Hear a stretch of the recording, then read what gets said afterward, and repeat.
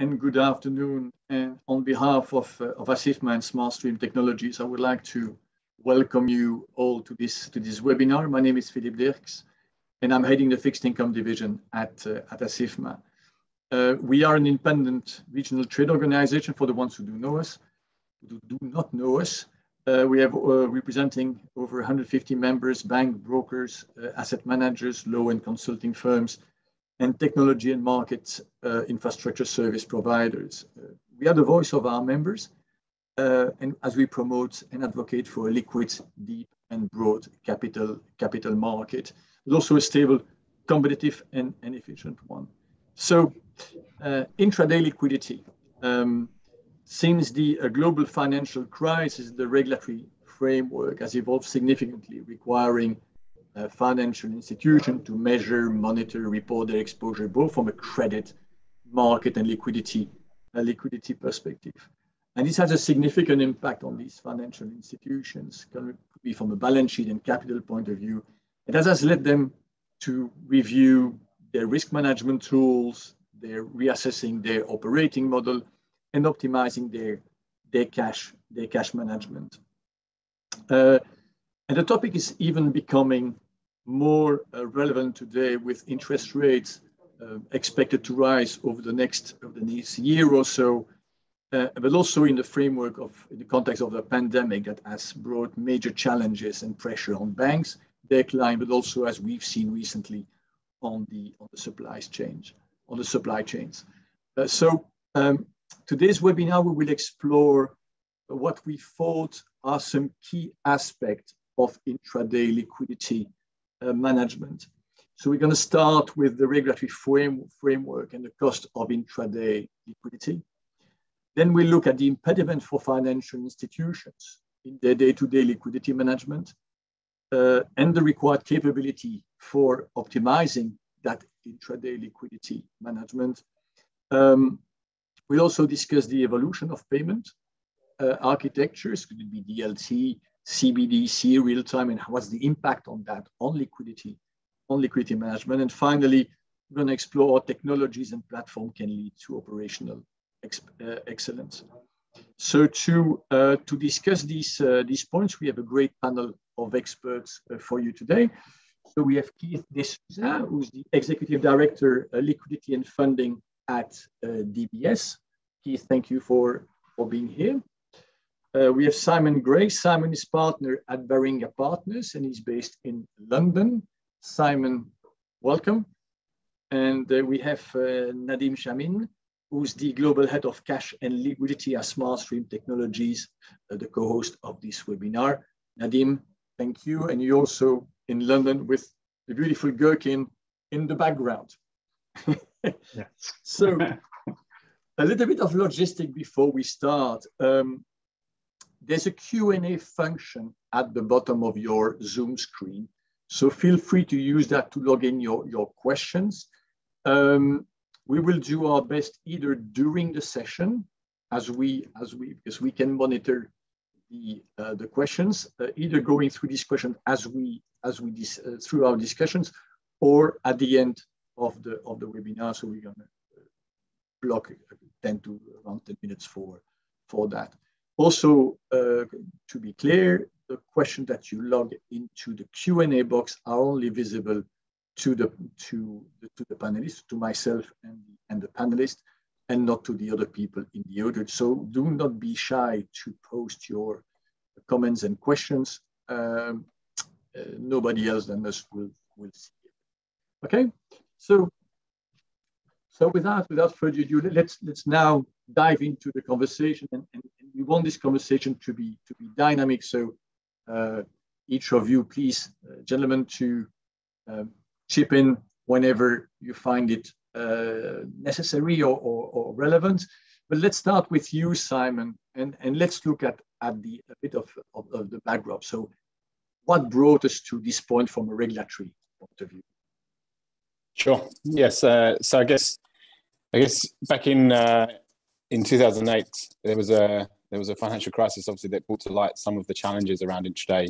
It had been on on some of the on the agenda of Basel, for example, was part of BCBS 248, and they around that time released a consultation paper regarding intraday liquidity.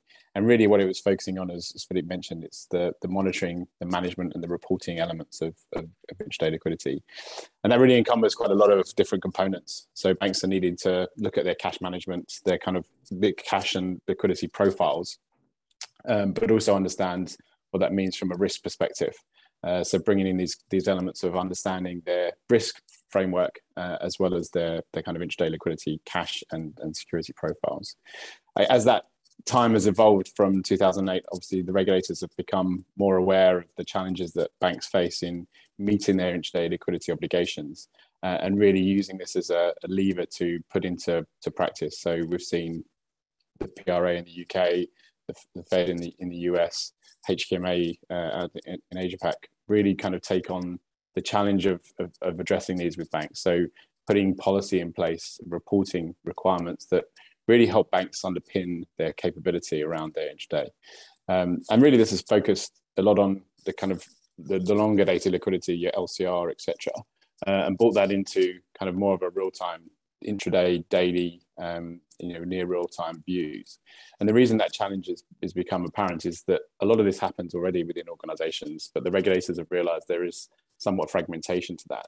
So the idea is that they're trying to bring together the kind of treasury components, the operational elements that are settling both cash and securities, and seeing how the risk elements factor into the efficiency components of making sure that the bank is meeting its obligations, which is critical. It's understanding the risk mitigations that it needs to have around availability of liquidity, both where it sits in a bank account, in a nostro, in a custodian, in an ICSD, and how you are able then to make sure that you meet your commitments and obligations that you have. And so there's a few things that really banks are expected to do. Simply, they are expected to understand those obligations, manage them, in terms of the availability of forecasts, ensure that they are able to meet those obligations by monitoring the different bank accounts and resources they have available, and then ensuring that they manage that to both be efficient, but also ensure that they meet the obligations. What was clear from 2008 and as part of the regulatory change that we've seen is that obviously if an organization does find itself in difficulty, what is the ramifications that has across the market and the industry? So ensuring that banks are not only looking at their own capability, they're also looking at what happens further down into their market.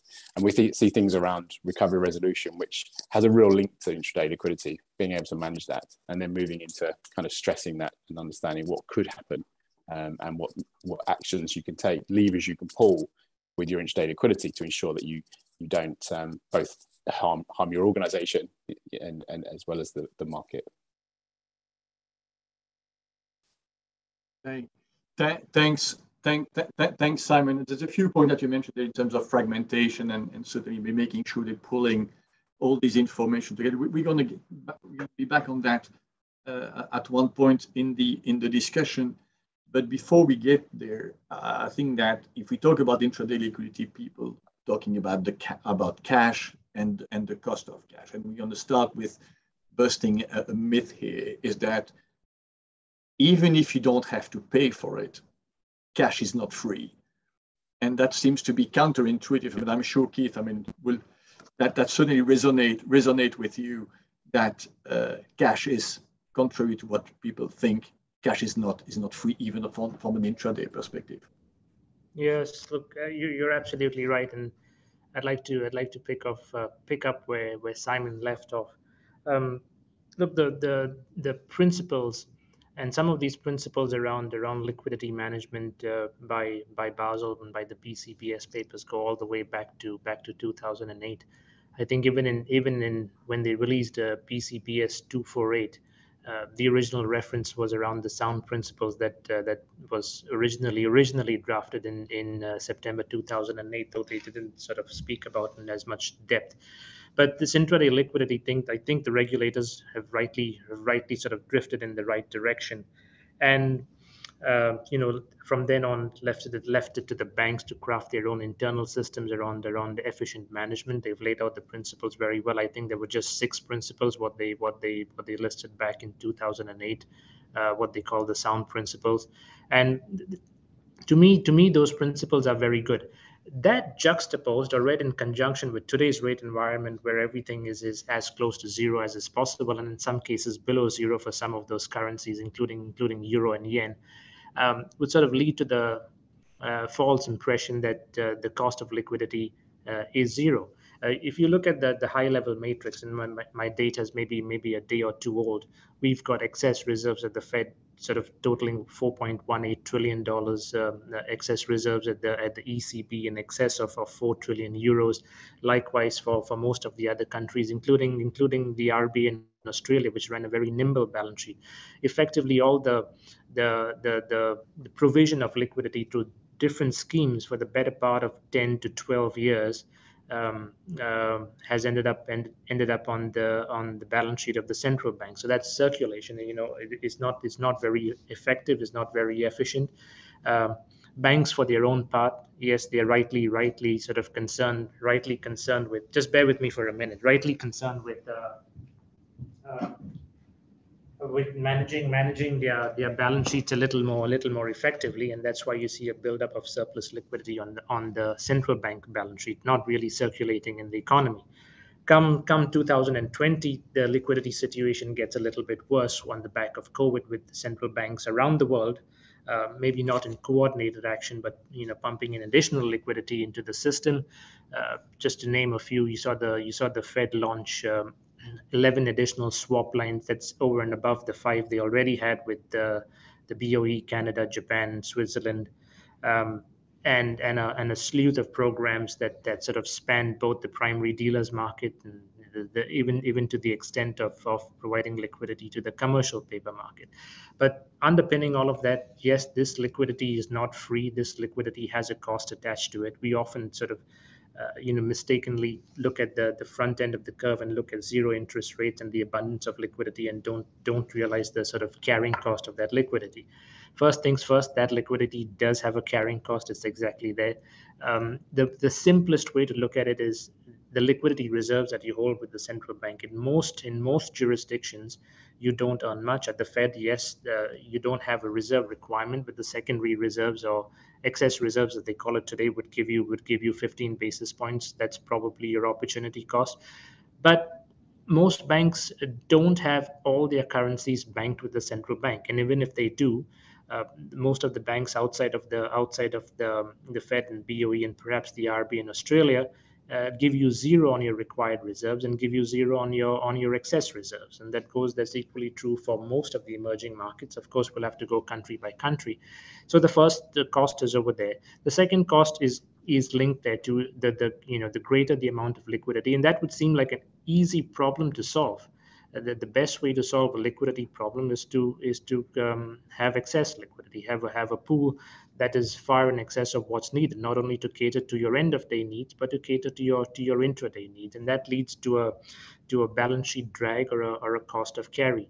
I mean, we've done some internal analysis, etc., and realized that for every billion that we hold, this is the additional cost of carry. Look, it's not a very difficult operation. You just have to take your NIM and look and realize, for every 100 million or every additional $1 billion that you hold in cash, that's what you stand to lose. For currencies that you don't directly bank and don't directly clear with the central bank, you're probably holding it through the correspondent banking network. Correspondent banks are now becoming increasingly sensitive to their own cost of carry, not just for the negative yielding currencies, but it's not easy to take huge amounts of cash and hold it with your yen clearer, for example, or a euro clearer, for example, because those banks in turn don't want you to hold these large balances with them. They are subject to regulatory restrictions of their own. The larger they grow, they'd fall into a higher category in terms of their own capital requirements. So they in turn start charging you a charge for balances that you maintain with them. And then the last part I would sort of distill it down to, or drill it down to, the possible opportunity of deployment. The flip side of that is, if you maintain balances which are terribly small or terribly nimble, you're going to have other costs. You're going to have overdraft fees. You're going to have fees in the form of your standby lines, your contingent lines, etc., that you'd need to call upon or draw upon should your sources of liquidity dwindle. Now, perhaps just an additional angle worth considering is the collateral angle. And yes, today it's becoming increasingly efficient to monetize your collateral, but that also means idling and isolating pools of collateral which could potentially be deployed elsewhere across other sectors of the bank, and maybe in collateral swaps or in other operations. So the combination of 2 and 3, which is your overdraft fees, standby lines, contingent lines, or revolving credit facilities, have a direct cost attached to them upon drawing, and plus the fees attached to it. Or if you have collateral which is isolated, it probably means it's high quality collateral to be able to generate liquidity easily, effectively, and efficiently, which itself means the return on high quality collateral now is at an all-time low. In some cases, if you put in the funding cost, it could even be negative. And that means that high quality collateral, from a collateral optimization point of view, is not effectively monetized. So you've got a whole range of cost across the spectrum, and we sort of don't see that cost up front simply because we're looking at the excess liquidity. And the figures, the numbers are just staggering, right? When we look at what sort of ends up back on the Fed balance sheet or the ECB balance sheet or the RBA balance sheet versus the where the front end, the extreme front end of the rates curve is priced. Thank you, Keith. And that's interesting because, I mean, if you're hearing on the one hand that from a regulatory point of view, we will have to report, we know that we have to manage efficiently the liquidity. We know that there's a cost for the cash. There's a cost of opportunity if your collateral is not used properly. But nevertheless, a number of institutions, and the vast majority, just can't optimize that. They just can't make it happen properly in terms of management. So Nadim, I'm turning over to you. Why is that? Why can't we just make it happen properly? Why aren't we that efficient, or as efficient as we should be? Well, I think we can split this answer in two forms, if you will. One would be that you've got fragmented regulatory architecture. We talked about Bank of England, HKMA, Monetary Authority of Singapore, and the Fed.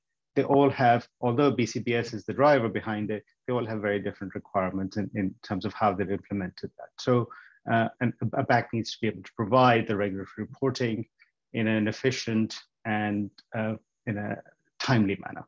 The other is all around visibility. It seems like that if you look at everything, this goes back to what I used to be selling in years and years ago in banks on liquidity solution. It's all about visibility. To have the visibility about where the pools of liquidity are sitting, where is the collateral, is the information coming on time, are we wasting liquidity, do we have technical solution in place, all of those. What that means is that putting a structure in place has been a challenge. Getting the information has been a challenge. And this has actually turned out to be a little bit more acute in the recent pandemic. We've found that the operational risk has actually increased significantly. And the Operational Exchange has been writing reports on this, and that's increased. So how can, what is causing this lack of visibility and getting the information in a timely manner? Well, you've got multiple internal systems at any organizations, whether that's the core banking system, whether that's trading system, whether it's trade finance system, whether it's your loan book, or even straightforward savings account. Getting that information into a single place in a timely manner is a challenge. In many cases, a lot of that is done on a manual basis. there may be one or two interfaces in place for you to produce your liquidity position, but a lot of them, the information comes on a manual basis. It might even be provided on an Excel sheet, especially if the change in demand on liquidity is not in a system as such. So that creates a delay in getting the information. Then on top of that is that if there is a, let's say you've managed to create a very nice solution in place where you can get the information on time, what happens if there's a late request of liquidity? Can that information be sent to the likes of Keith in time so that he can actually make the right kind of funding decision and then not necessarily have a late request of providing funding when he's already made the decision? So getting that data and aggregating that data is the key and the challenge around it. Now, on top of that is to be able to start looking at that data, and data is key here. How can you start monetizing that data as well? Now, we'll touch a little bit on that later on to say, we've got a lot of clean data. Can we use this clean data in a different way? Can we work out whether who's the big user of liquidity? Are there some regular abusers of liquidity? Are there internal departments who are mismanaging their use of liquidity because, and here's the key, there isn't a penalty, there is a funds transfer price that is visible to them on this behavior. So we can start looking at behavior as well. Now, I touched upon on the regulatory side of it as well. So most banks, if not all, are able to provide the regulatory reports. Of course, they have to, right? There's no two ways about it. But they've built manual processes around so that they can do their regulatory reporting on a periodic basis. And at the same time, there's also intraday stress testing that is becoming key for many regulators. Again, there are processes in place. They set up their scenarios and run those processes to give so they can give their periodic stress testing results. Now, what has come to pass, right, in the recent pandemic is that some of those scenarios that have been built in the past are not necessarily relevant. So the banks need to be able to dynamically change those scenarios, get results, and not wait another 5-6 weeks before that scenario result is provided by the teams. By then, that scenario is no longer valid. That's what we've seen in the last couple of years.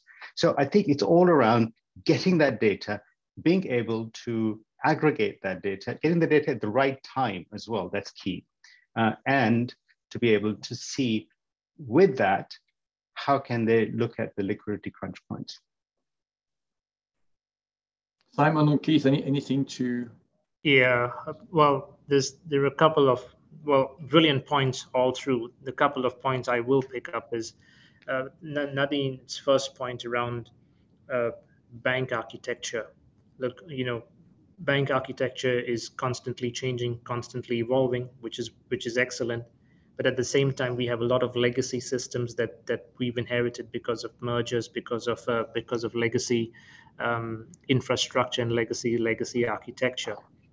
A lot of these systems are designed specifically for that vertical. They're designed specifically for that line of business.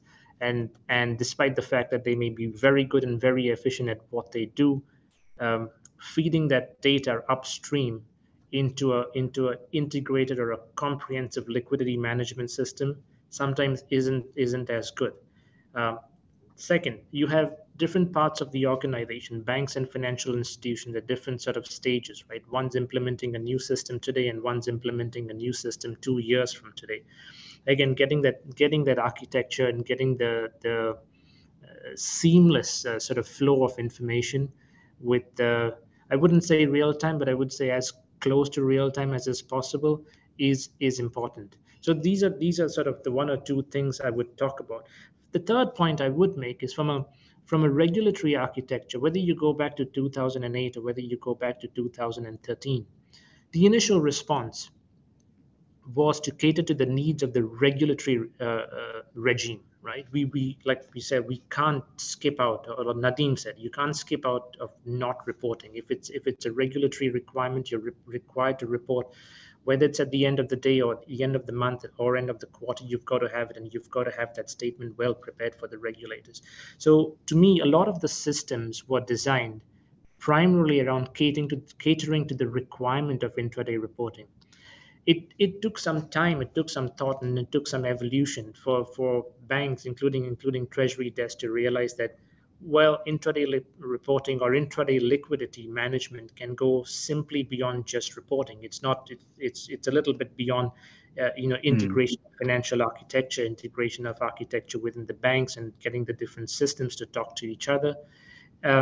It's a little beyond reporting to the regulatory authorities in your country or in the countries in which you operate. Suddenly, you began to realize, well, this could be a tool. This could be an environment where you could actually efficiently manage balances, optimize balances. Apart from saving costs, you could actually begin to start making some money off it. You could be a liquidity provider, so on and so forth. So again, to sum it up, I think the initial response was simply catering to the needs of the regulatory authorities, and rightly so. That needed to be done. Then it went into it went into a real liquidity management objective, and from there it has sort of gone into liquidity optimization. And I will say with that the evolution of the outside, the external market, and the evolution of the technologies attached to it has sort of shaped the thinking and helped us gravitate towards really optimizing pools of liquidity, maybe maintaining pools that were not as large. Again, in my opening remarks, I talked about the best way to be liquidity efficient or liquidity solvent was to maintain as large a buffer as you could. That way, you would never fail a payment, you would never fail a settlement, because you had such a large pool of liquidity. But then that in turn leads to the secondary consequences around cost and balance sheet drag. Simon, I saw that I think you wanted to add. Yeah, I was going to reiterate a couple of points, but from both Keith and Nadeem. I think I totally agree with the regulatory point. I think that even now we still see organizations set up in silos, right, which is natural of evolutions of organizations. But to take the regulatory lens and look at it as a reporting output, as opposed to actually it's a holistic function you're creating, and that's why it's so different, right? The intraday component of your liquidity framework is very different to any other.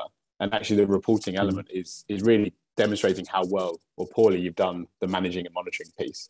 So, organizations, to Keith's point, that are kind of looking at it as an opportunity to look at their systems and processes, look at the data that they have available, is really important. I think, that then we're seeing organizations, to Nadeem's point around stress testing, really start changing that dynamic nature of it to understand what could happen, what would that mean for them, and then both optimally, what levers can they pull, but also to manage risk, right? How can they ensure that they can continue to perform the activities they need to, but know what levers they have available. And I think that's why it's so key. I totally agree on the efficiency part as well.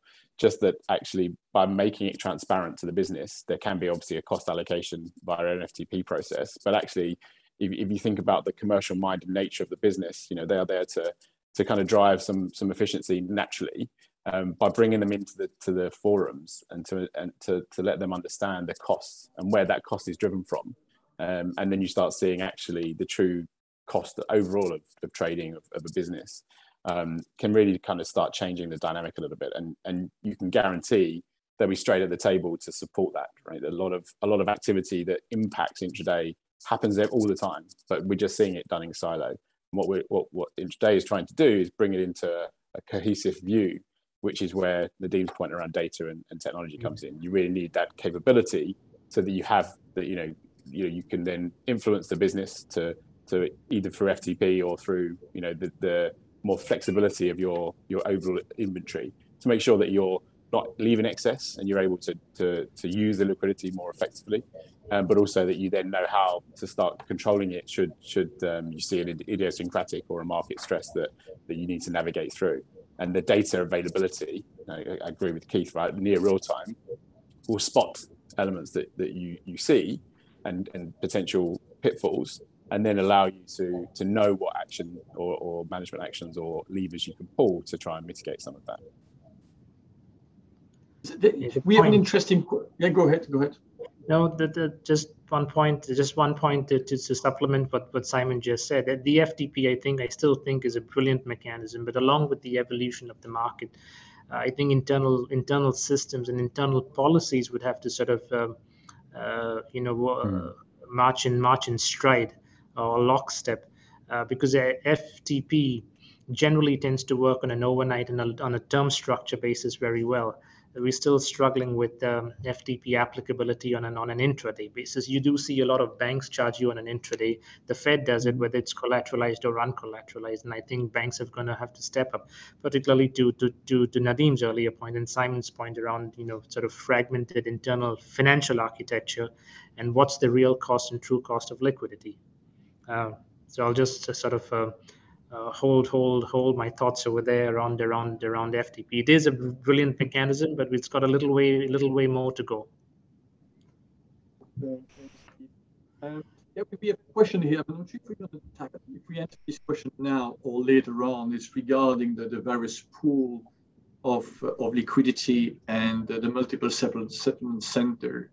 Is it better to centralize all liquidity in the US or to have local pools in different time zones? I'm not sure if you want to start discussing that now, or maybe later once we're talking about solution and platforms. I think we can accumulate this question to the end, and then because there's merit in both. There's merit in a geographically fragmented pool, but let's pick let's pick that later. So person who asks that question, make sure that please rest assured we'll come back to you on that. But if we're looking at this, also one significant element that really also changing the way people are looking at liquidity, cash, is really the way the overall architecture, payment architecture is transformed. So we're talking about DLT, we're talking about CBDCs, we're talking about also about shortening overall of the settlement cycle. We're moving now to virtually real time. I mean, it's even if the correspondent banking now is virtually real time. I used to have been kind of worked for Swift before, and now with GPI, clearly, and I don't want to make marketing for them, but clearly, you sending money across the globe, almost in half an hour, it's finished for having these 2 or 3 days. So clearly there's a new dynamic, there's the new architecture environment in which banks have to evolve with real time, with blockchain, DLT, Bitcoin, and all the digital currencies, and the shortening of the settlement cycle is really also transforming the way we're looking at that. So maybe either Simon or Keith, one of the two, maybe you want to elaborate on that. I definitely think you're right. It's not a kind of should we do anything. It's we need to do something, right? It's not if but when. I think your point around the fact we're moving to a more 24/7 kind of infrastructure in the industry is just meaning that banks will need to manage this. We've talked about the fact that organizations already and certainly on the agenda of a lot to charge for intraday because they know they need that more dynamic nature as things become more apparent. So the ability to manage these as new efficiencies, as new products, as new initiatives and innovation takes hold within the industry, we need to make sure as organizations that we're able to address those and support them within our infrastructure, because the alternative is you end up with bolt-ons at the end of and at each end of your kind of silo systems and processes that you're not able to marry up, right? I think your point around Swift GPI and things like CLS now is creating great opportunity, but if you're not able to integrate it well into your organization, then we're seeing already people are having to manually manage some of those components, hold actually more liquidity to support payment infrastructure or schemes faster payments is a great example. People hold excess liquidity to support that because they're not able to monitor and manage on a real-time basis. So, I think organizations that are, sat back thinking we're actually okay, we're holding huge amounts of liquidity, there is that then efficiency point around, no organization that I've seen is the same. Every organization is somewhat different because of its geographical footprint, because of its product sets and alignments. So it really needs to be understood at an organizational level how you're going to interact with the market. What is your entry point? How do you then manage that? And how do you ensure that you're future-proofing that from a technology and data perspective? Because entering into 24/7 markets is challenging. And what you don't want to do is, see inefficiency, hold huge liquidity, and then expose yourself to greater risk in those markets that are potentially unforeseen. Yeah, and it's not because you're 24/7 that the liquidity is available 24/7. I mean, your systems are open 24/7, but the access to liquidity might not always be 24/7. And I think that's probably a challenge that a lot of real-time market and 24/7 markets are facing. You might have the windows open 23 hours or 23 hours a day. The liquidity will definitely always be locked in a few pockets and windows during the day. Maybe Keith, you wanted to add something. Yeah, look, at this point, we are no longer talking about to me, we're no longer talking about the future. We're talking about now. You've already, and Simon's already referenced CLS now. We've talked about Swift, GPI, APIs is maybe 5 years ago people wouldn't know it, but today commercial bankers know what's an API. And it's sort of difficult to say whether the private sector is taking a leaf out of the central bank book, or whether central bankers are taking a leaf out of the private sector. But each one's racing ahead with 24/7. Nobody's ever talking about 21/5 or 22/6. Everybody's talking about 24/7. You have the RBI in India, who over a period of 2 years took both NEFT, which is I think the National Electronic Funds Transfer, and last year RTGS live 24/7. The BI, the Bank Indonesia, is on the brink of doing it next month, 24/7. The Fed intends doing it. They've sort of launched Fed now. I think they've sort of curbed or limited the amounts, but whether it's 2024 or 2025, that's inevitable, and that's only the central banks. On the private sector side, the banks are talking about DLT. DBS itself has launched a DLT-based payments company with 2 other partners, and these payments can potentially take place 24/7 on DLT. So if I use DLT and blockchain interchangeably, then you have the retail sector, which from studies will show you sort of like to make their overseas payments, whether to their families overseas, particularly over the weekend. So you got to sort of cater to those requirements. Again, it means idling pools of liquidity to cater to not only cross-border but cross-currency payments, because you could have them working in one country and sending their remittances back. And remittances today is a huge business, particularly for Asia, Latin, and the North America as well. Walking in step with them is the central banks are launching CBDCs, and CBDCs have no intention of being operating according to RTGS. They're going to operate online and real time. The technology will probably be DLT or probably blockchain, but CBDCs for instant settlements is going to be not a thing of the distant future, I'd say. There are several pilots underway. Singapore's got one pilot going with 4 countries. Hong Kong's got the MCBDC bridge going with 4 countries. Yes, at this stage there are trials, but trials inevitably lead to an interconnected world. These initiatives, CBDCs, DLT-based payments, Swift, GPI, instant payments, fast in Singapore, faster in Hong Kong, is inevitably going to lead to a 24-hour management particularly for the Treasury desk. It's going to lead to sort of greater fragmentation of pools of liquidity, but there will also be the need for greater optimization of those pools to be able to transact not only faster, which is what the consumer expects today, but also a little more effectively. On that point, anybody who makes a payment, if you do ask them how soon or how fast do you expect the beneficiary to see it today, the automatic answer would be a few seconds. So gone are the days when you would sort of make a payment and it would go through the different hops through the correspondent banking network and reach the eventual beneficiary sometimes up to a week later. So I think a combination of technologies and then initiatives both by the private sector as well as the central banks, whether you like it or not, is going to drive intraday liquidity management to the forefront. I think just to go ahead, Simon. Just really quick to add to the costing element to that. So the fact that there's going to be a cost associated with that, we're going to see that. I think you make a really good point. We see a lot of individuals or organizations that have kind of monthly pay cycles. So they'll have an invoice come in and you've got 30 days to pay it.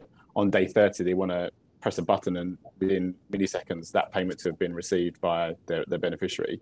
I think we're going to see an evolution of that actually within that 30-day period, when is the most efficient point to make that payment, both on the kind of customer or client's level, as well as the kind of institution from a liquidity perspective.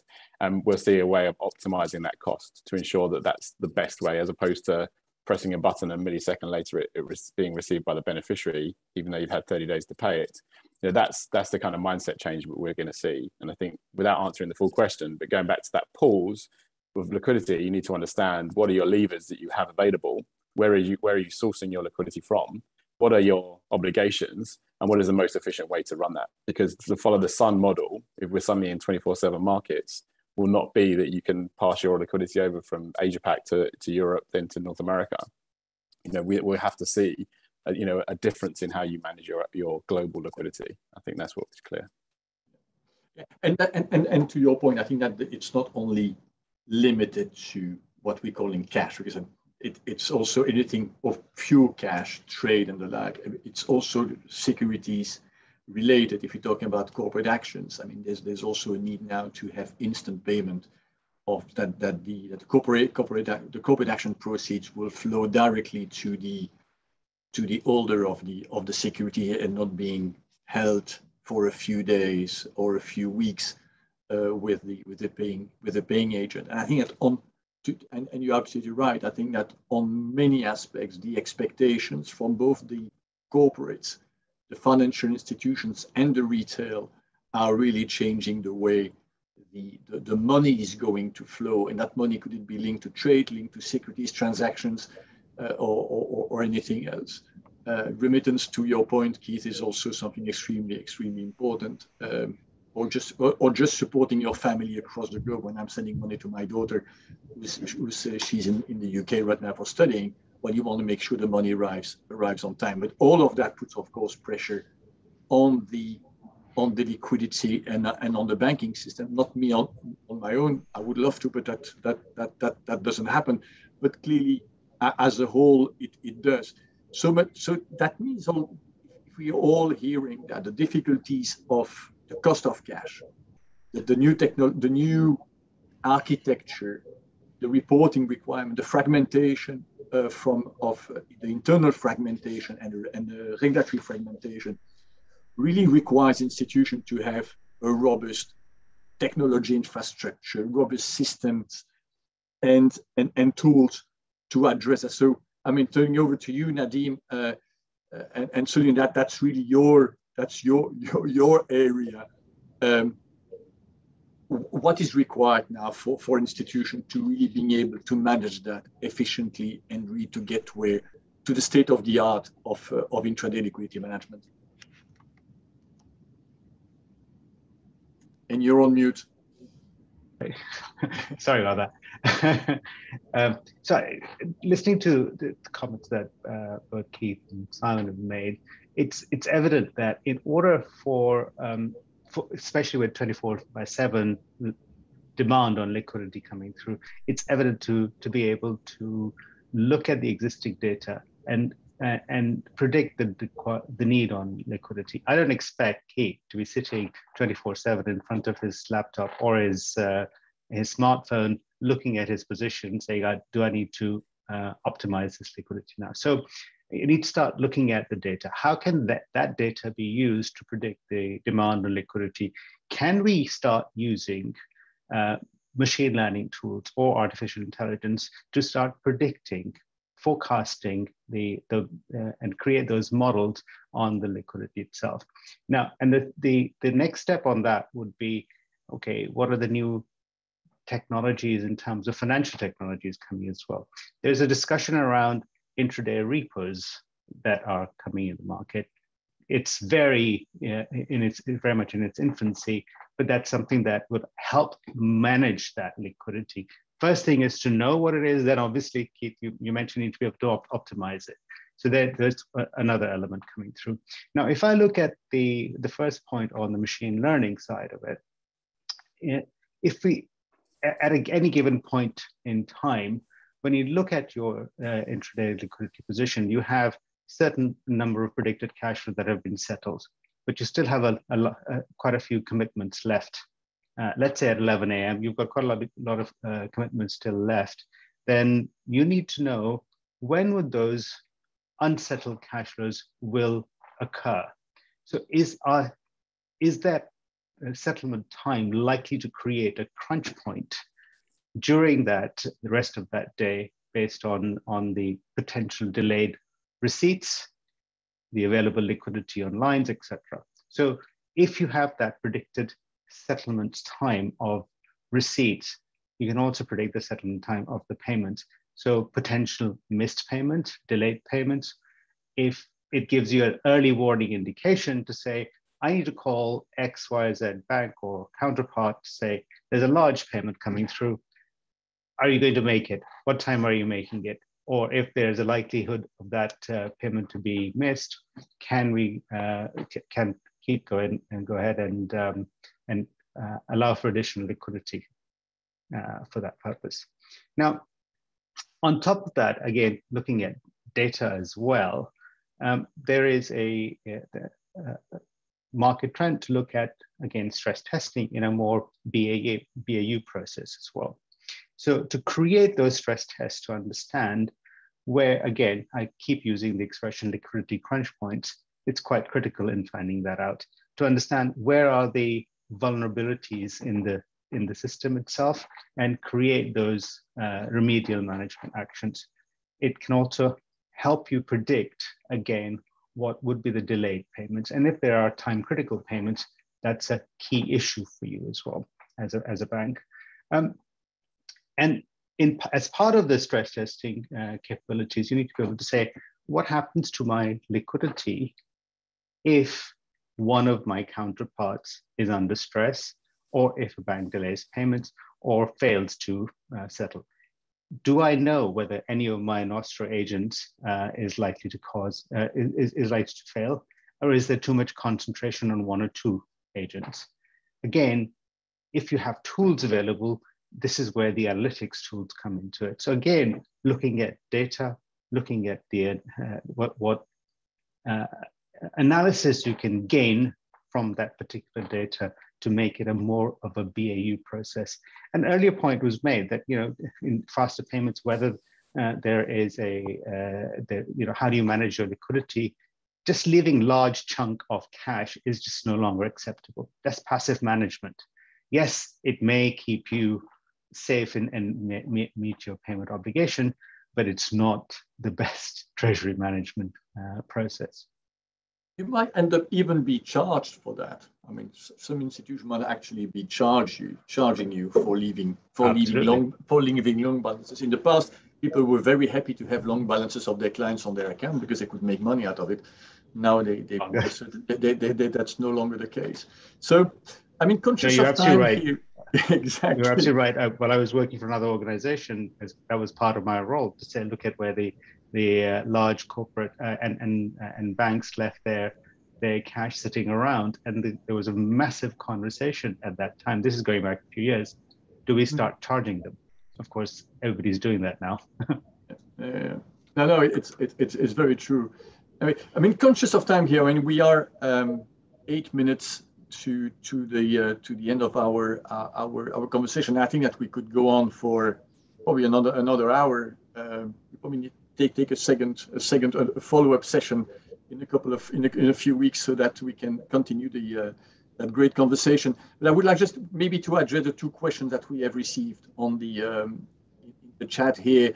So back to the pools, it's better to centralize all liquidity in one location or to have local pools in different time zones. That's the first question. And the other one is there an informal or formal group initiative among major financial institutions to have a gold standard of intraday liquidity pools? So that is an interesting one, and I think that probably steps on the toes of some of institutions who providing these liquidity management solutions across for their clients across multiple jurisdictions. But if we can maybe start, and maybe Keith, I think that you were keen to answer that question in terms of the single or multiple liquidity pools.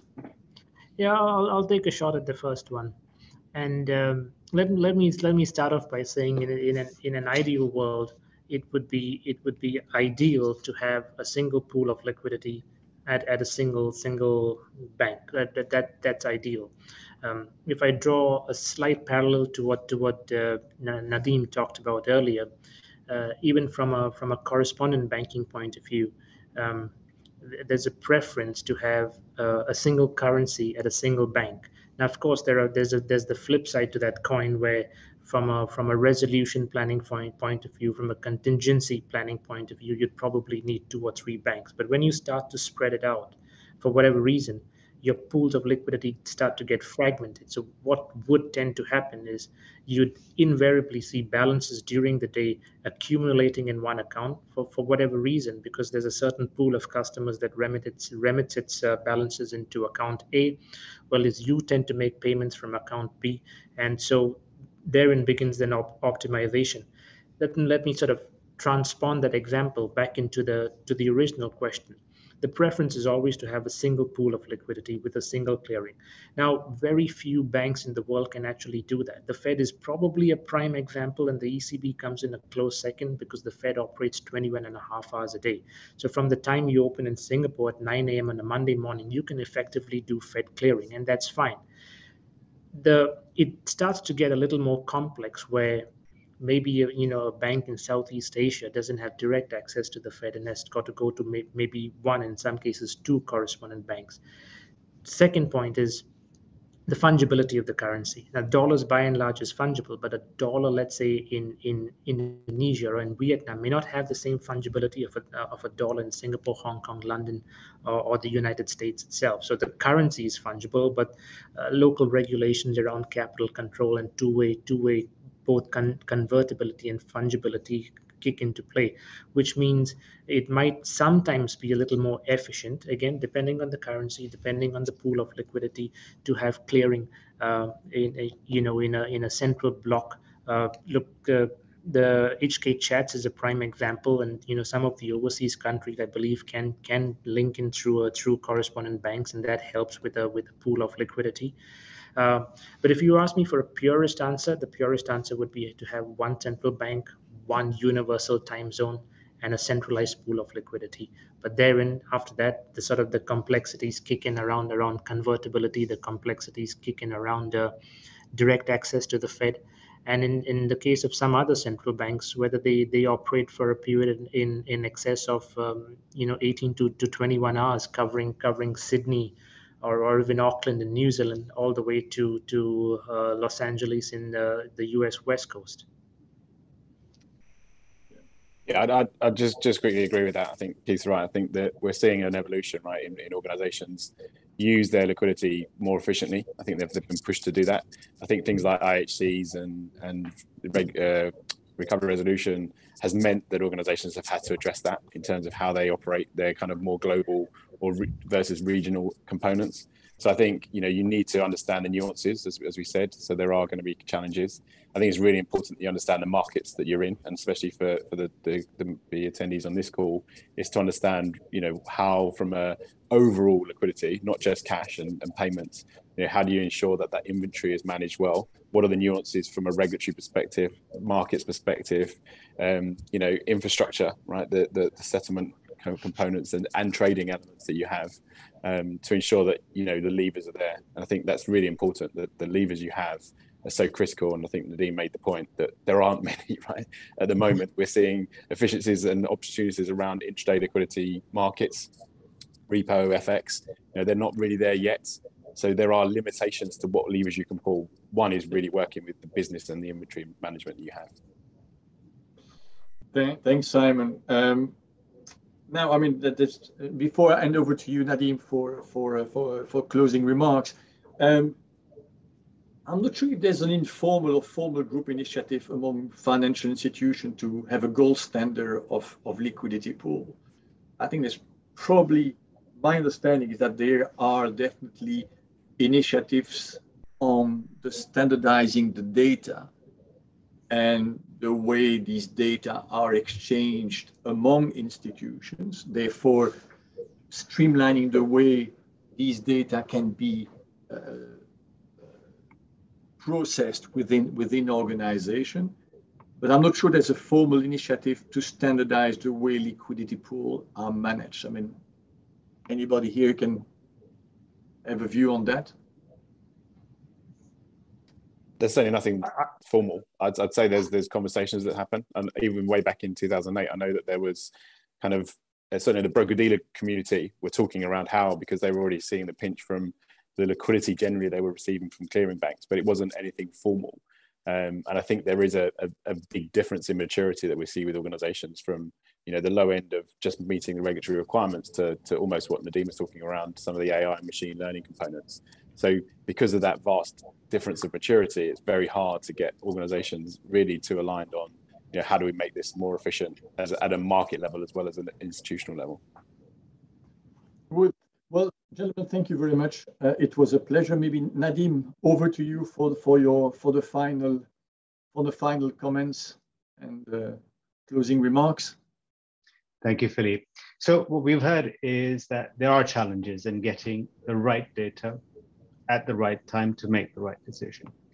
To be able to operate with confidence within the set guidelines and have tools in place to generate the alerts where needed. It's not just about having a liquidity position at various points in the day, but have it as near real time as possible. Having a periodic stress testing capability can help meet regulatory requirements. Yes, we've addressed that. We agree with that. I think everybody would resonate with that. But it's becoming evident that the ability to carry out dynamic stress testing on demand better provides a position to make a decision and through changing scenarios and metrics. Finally, and I won't take very long, finally, new technologies such as cloud-based solutions have become the norm. Yeah, 2 years ago, people were just thinking twice about that. Similarly, now, use of AI and machine learning is no longer restricted in the innovation labs. It's being discussed at commercial bank meeting rooms as well.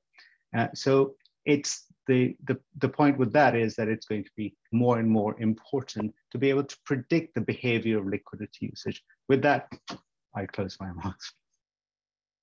Thank you very much, Nadeem. And it was indeed a pleasure, ladies and gentlemen, to have a conversation with you today.